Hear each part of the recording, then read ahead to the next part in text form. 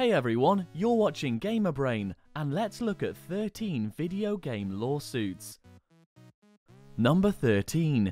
Grand Theft Lohan. In September of this year, a panel of judges agreed that Lindsay Lohan is pretty silly for suing Rockstar Games. According to her lawsuit, Rockstar Games used her likeness for one of the characters that appears in the title screen.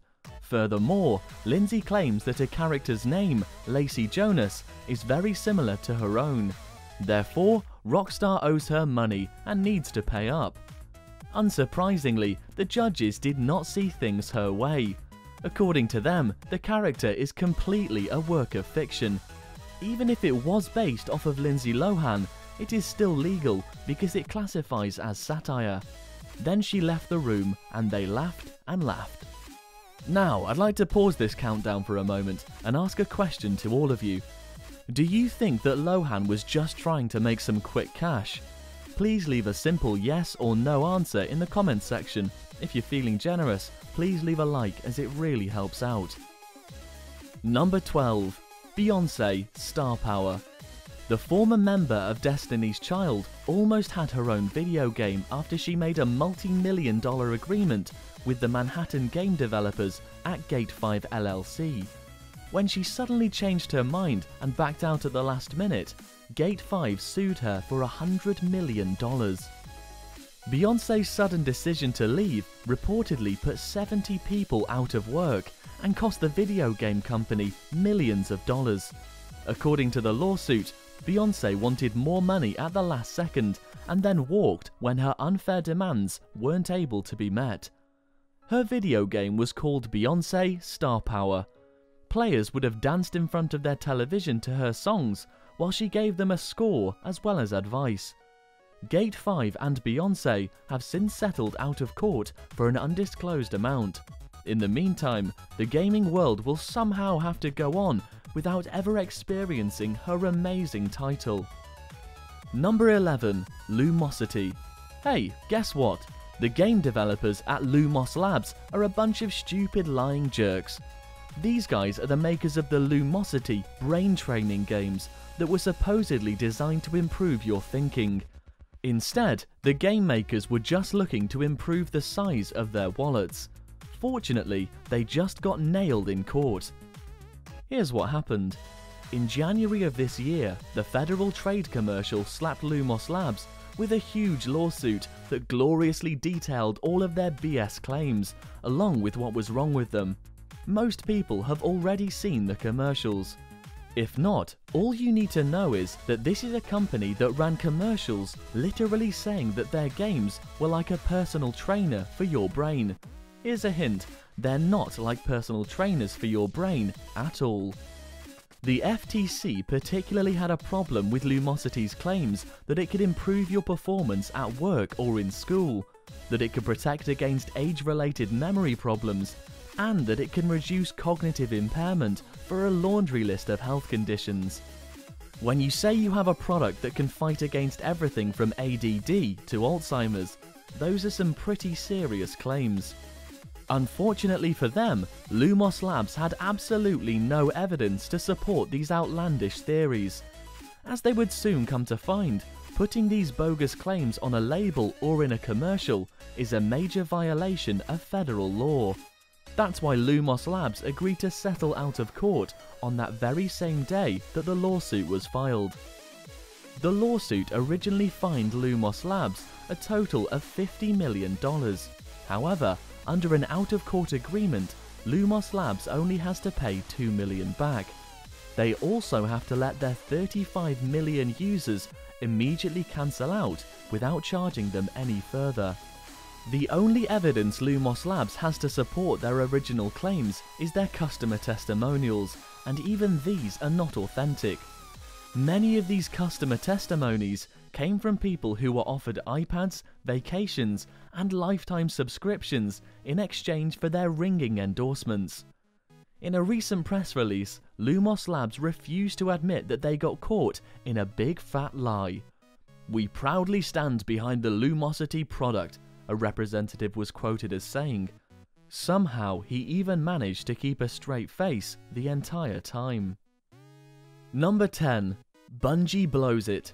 The video game company Bungie might need to take some time off to compose themselves after losing a major lawsuit to Marty O'Donnell, the creator of legendary video game soundtracks for masterpieces such as Halo and Destiny. In 2014, Marty was fired by Bungie for what he feels was absolutely no good reason at all. Not only that, but the company also refused to pay him for unused vacation days, and they didn't make good on other benefits that were promised in his contract. All of his company shares in the stock market were unfairly taken from him too. First, the courts awarded Marty with just under $100,000 to cover his unused vacation days and attorney fees. But when they took a look at his missing shares, they felt he was entitled to a lot more. They gave him an additional $142,000 on top of that, bringing the total to just under $250,000. Obviously, this is chump change to Bungie, but it is still somewhat of a black eye to them.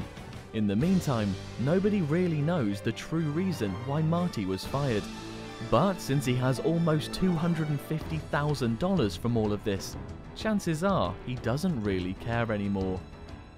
Number 9. Mortal Kombat in real life. In 1997, a young boy named Yancey stabbed his 13-year-old friend, Noah Wilson, with a kitchen knife in the center of his chest. According to Noah's mother, Yancey was obsessed with Mortal Kombat, to the point where he believed he was the robotic character named Cyrax.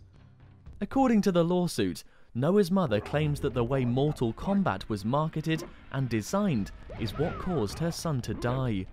When they made Mortal Kombat, the game developers at Midway were actually acting with negligence and intentionally meant to cause her emotional distress. At least, that's what the lawsuit said. In Midway's defense, the company pointed out that the steak knife was to blame for the child's injuries, and not a physical copy of Mortal Kombat. In other words, unless Noah's mother found a Mortal Kombat CD sticking out of her son's chest, then there was absolutely no way to prove a connection between the two. And even if there was a connection, the First Amendment gives Midway the right to make a game about whatever they darn well pleased.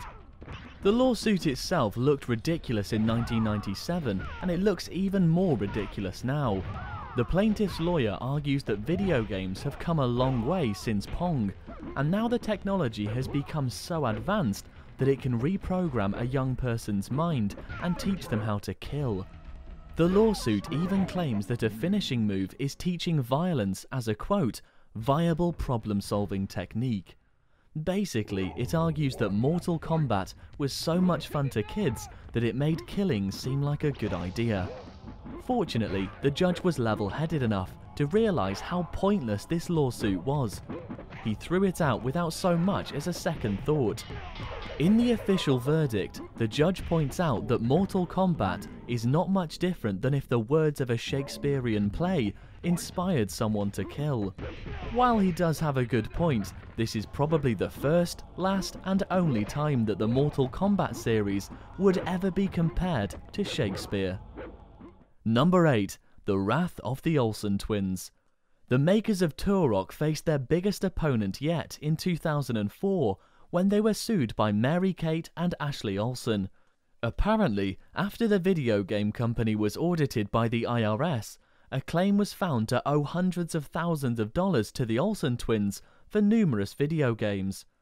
Not only were the Olson twins owed money for previous video games, but they were also losing money after Acclaim suddenly cancelled a game called Mary-Kate and Ashley in Action.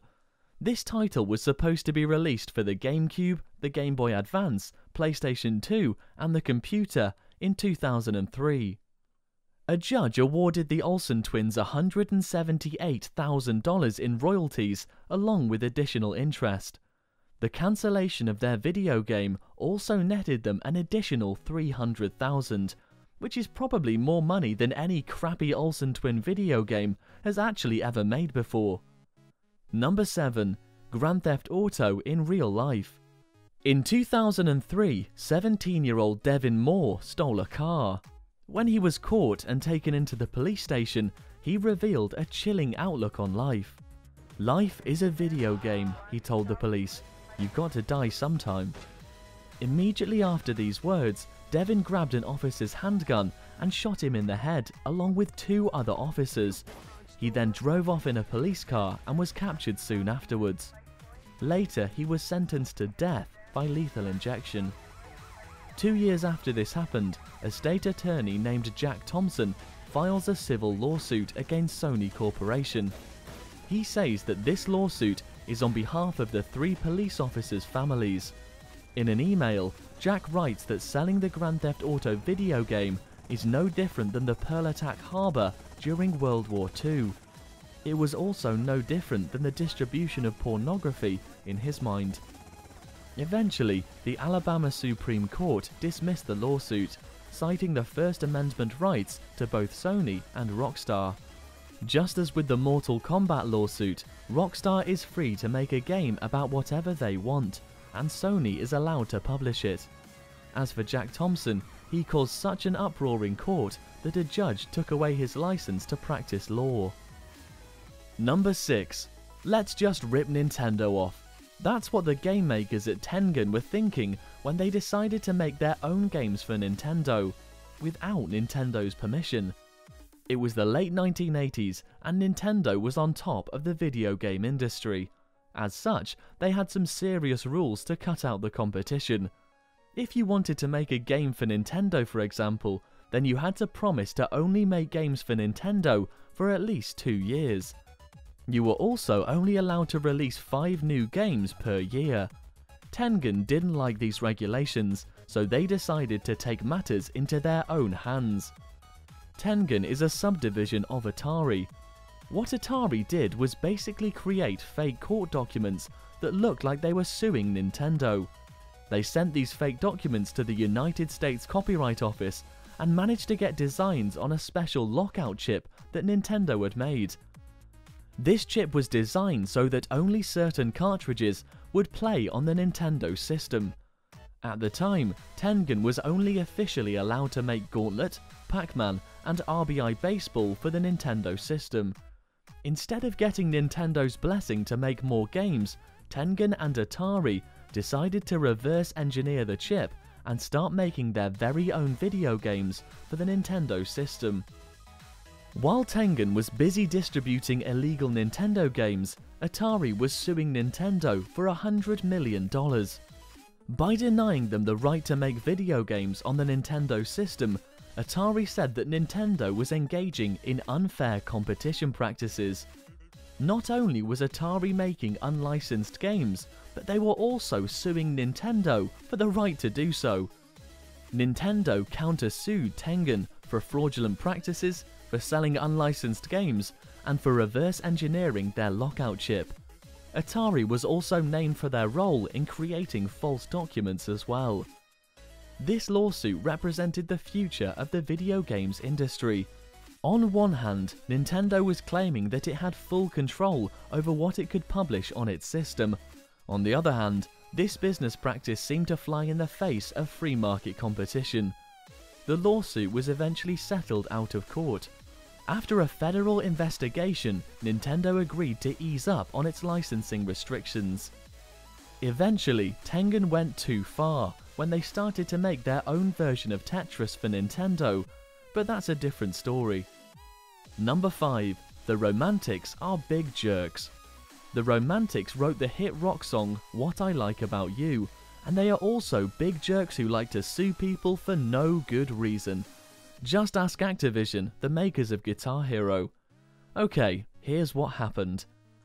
First, Activision gets the Romantics permission to use their hit song for Guitar Hero Encore, Rocks the 80s. The Romantics say that Activision isn't allowed to use the original song, but they are allowed to make a cover of the song. Sounds good, right? So, that's exactly what Activision does. Then the Romantics sues them. Why, you ask? Because the cover song was too good. That's right, the cover song was so dead on that the Romantics accused Activision of infringing on the group's right to its own image. So, to recap, Activision gets the Romantics permission to make a cover, Activision follows through, and the romantics sue them for the most ridiculous reason in video game history. Eventually, a Detroit federal judge agreed that Activision should be allowed to use the song that they were originally given permission to use. Seriously, the romantics, what the heck were you thinking? This lawsuit is definitely not what I like about you. Number 4. No Doubt are big jerks too. The band No Doubt also sued Activision in 2009 for letting their digital avatars play other artists' songs in a Guitar Hero game. Just to be clear, No Doubt had no problem with lending their digital likeness to the game, but they only wanted to be seen playing their own songs. Geez, No Doubt, who really cares? Activision countersued, claiming that No Doubt did not promote the game enough and failed to live up to other contractual agreements. In the end, the two parties agreed to settle out of court for an undisclosed amount. Don't speak, I know what you're saying. This is a really dumb lawsuit, and I agree. Number 3. The People vs. Donkey Kong. In the early 1980s, Universal Studios got really upset with Nintendo over Donkey Kong. It was obvious that the Donkey Kong character was influenced by the movie King Kong, and since Universal Studios owned the rights to King Kong, they felt like they were owed money on the Nintendo game's sales. When Universal Studios found out that Nintendo was trying to sell its game to Coleco, they flipped their lid and threatened to sue Coleco for copyright infringement. By this point, however, Donkey Kong was already scheduled to launch with the Coleco Vision. The copies were already manufactured and had been bundled with the system, and the decision could not be reversed. As a compromise, Universal promised not to sue Coleco as long as they were paid royalties on every single cartridge that they sold. Coleco agreed. Thus, Universal Studios had effectively bullied its way in to the games industry. With this first obstacle out of the way, Universal Studios' next move was to intimidate Nintendo itself. Nintendo was a rather small company at the time, and Universal Studios was huge. They not only contacted Nintendo, but they also got in touch with every other company that was affiliated with the Donkey Kong franchise, including Mattel, whose only crime was making a Donkey Kong board game. They even legally threatened the makers of a Donkey Kong cereal. The result? Well, Nintendo told Universal to go suck eggs.